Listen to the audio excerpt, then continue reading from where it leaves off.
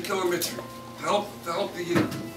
And that decision brought considerable schwierigkeit. It brought tremendous difficulties. I had to run away from where I grew up. I ran away from Pharaoh's palace. I ran away from Mitzrayim, and that's how I ended up here in Midian. But look how it ended up saving you. Look how when somebody does something good and somebody faces a challenge, how it ends up being a Yeshua, a salvation for himself and for others.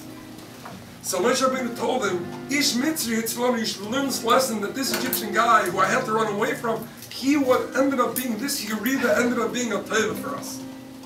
And he said the same thing is what you guys should know. Your father did something incredible by rejecting all the desires and going against his entire society. By doing that and going through all these difficulties, by strengthening yourself and strengthening your resolve and not folding under the difficulties of these challenges, you guys will reach places which you never thought you could reach. The word dola, has two exact opposite meanings. Mikimi may offer a dull, somebody who's a dal is downtrodden. The person has to pick him up. The word dola, to draw, means to raise. But they're one and the same, because in order to draw water, you gotta lower it. And after you lower it, you can pick it up. The gam dole lana, Moshe Rabbeinu taught him that dole, you gotta first lower, you're gonna go through the Yeridus.